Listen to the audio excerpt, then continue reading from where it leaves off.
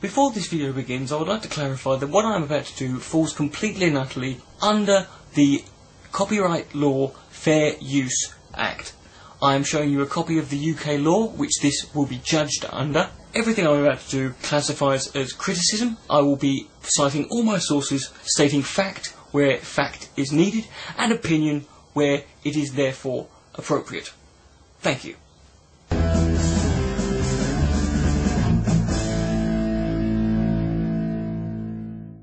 Hi there, Richard D. Coughlin66, how are you? And I found this video on YouTube, a video that is immensely popular. It's called Bob Proctor on The Secret.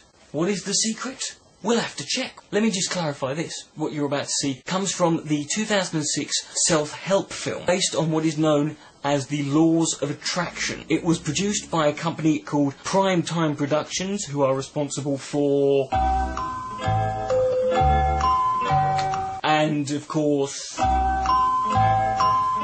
well, I'm sure they're responsible for lots of things that I can't think of or find within 10 minutes of looking on the internet. The Secret is a self-help film designed to help you discover your dreams and live the life you've always wanted. Let me assure you that The Secret, the motivational skills that it will give you, and the effectiveness comes endorsed from such highly credible and intellectual giants of the world, such as Oprah Winfrey, Ellen DeGeneres, and Montel Williams. But hey, don't let me tell you about it. Let's listen to Bob Proctor, because he's going to tell us what he can about The Secret. Take it away, Bobby.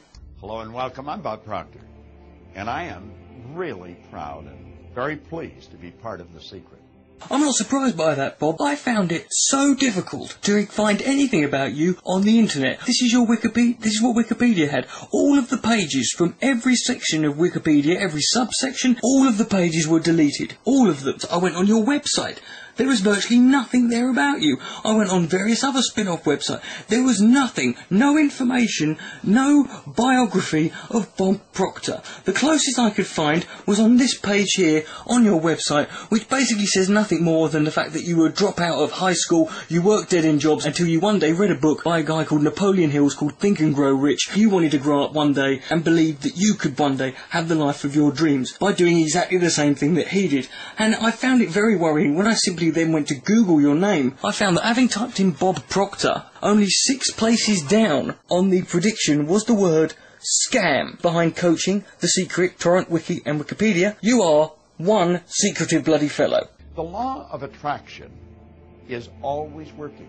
You can never escape it. Everything that comes into your life, you're attracting it. Everything that comes into your life, according to Bobby Proctor, is what you are attracting to your life. You might have had a car crash, an ectopic pregnancy. You might have to have your testicles removed. Bob here has just told you that it is all your fault. And with absolute certainty, it will arrive. He said absolute certainty. He didn't say maybe. No, he said, without question, absolute certainty. Hi, this is Mark Ewing from Colorado. I have nothing against, I think the movie The Secret was great. I think that they did a great job producing it. I think that the law of attraction is a very, very powerful law and very good techniques that you can use. In fact, I was featured as a success story in a write-up on the Secret blog. The reason why I'm doing this video as a caution is some of these emails that I get are very, very disturbing. When you're using the law of attraction and trying to exercise the principles that were taught in the movie The Secret, don't lose your common sense. Don't get so far trying to focus on everything positive that you forget the world in which you live in, or the things that are out there that are also available to help. For example, this lady said that she was going to use The Secret to cure herself of cancer, and that she was no longer seeking the advices of her doctors and all the negative people in her life.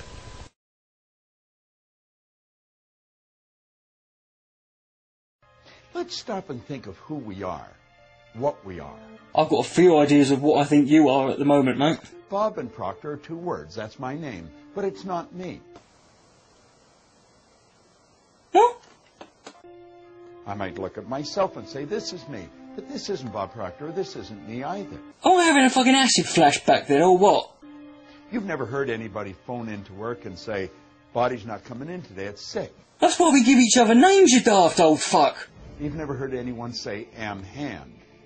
We say, my hand. My name. My job. These are things we have. Jesus Christ, you're breaking the boundaries of fucking taboo controversies here, aren't you? But it's not me. Well, it must be someone's, mate. No one's going to run and claim your bloody body, but please figure out which one it is first. See, I am a soul, a spirit. Oh, here we go. Yeah, that's D, you heard it. You heard it right. Yeah, he's not joking, he's not joking. He said that, he meant it. Yeah, he's a soul, he's a spirit. Oh, Jesus effing Christ. Non-physical. And I live in this physical body. But you're not non-physical, are you, Bob? Because you live in that physical body. Without that physical body, what good is your soul and spirit? I think the word is, nut.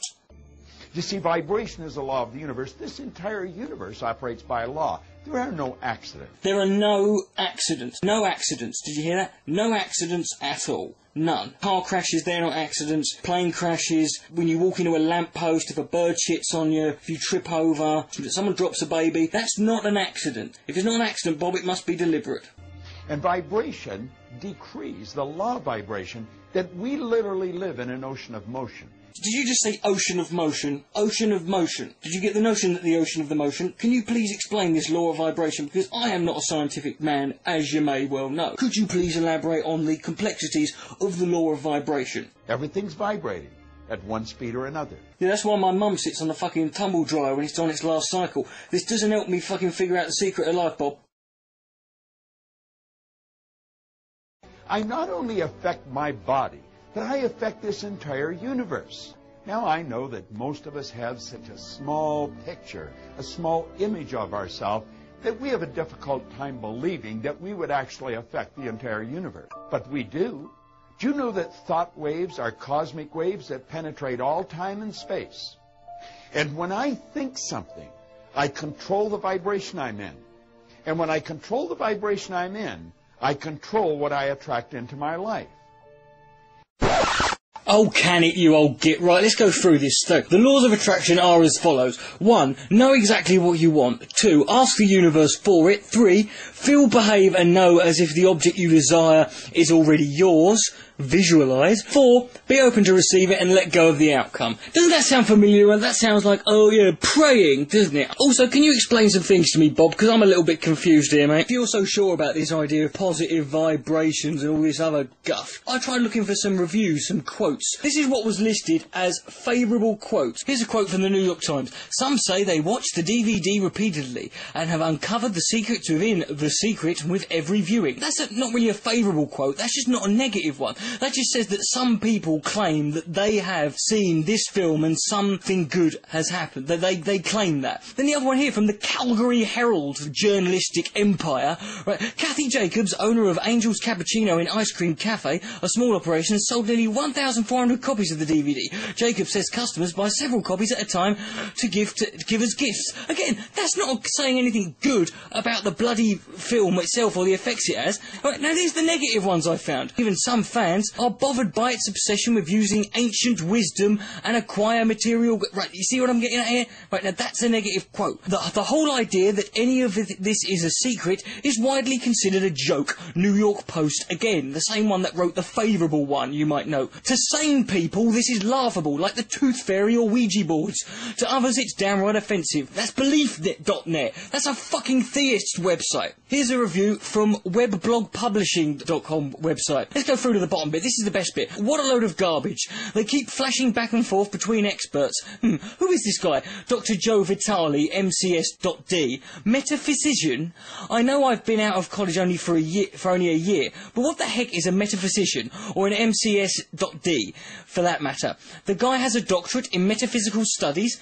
Now, if your crackpot alarm hasn't gone off, I have a tinfoil hat for you to wear. Were these good vibrations you were sending out all the time for this, Bob, were they? And could you also explain this? Oprah Winfrey Winfrey. Oprah Winfrey, as I mentioned earlier, she put her name on this, and that was one of the reasons why Salon.com had to write this article called Oprah's Ugly Secret. But it's basically about how there was a lot of scandal with her being connected to this. Also, explain to me this. The woman on the left there is Rhonda Byrne. She's the woman who's in charge of this film, and the bloke on the right there is the guy who's suing her for plagiarism. Incidentally, this is the second time this woman's been sued for plagiarism. The first time she settled out of court. Was that good vibrations, was it, mate? Let's leave you with this one here. The Other Secret. I won't read you all of this, I'll leave you a link to the side, but this is all from the scientificamerican.com. This is written by Michael Shermer in the June 2007 edition of the Scientific American. I'll let you go read that in the side. Basically, Bob, I have one question for you. What kind of fucking morons do you take us for? Take your secret and stick it up your arse.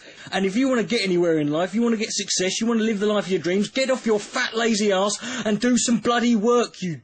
Richard Dick Coughlin, 666. Good night, mate. God bless.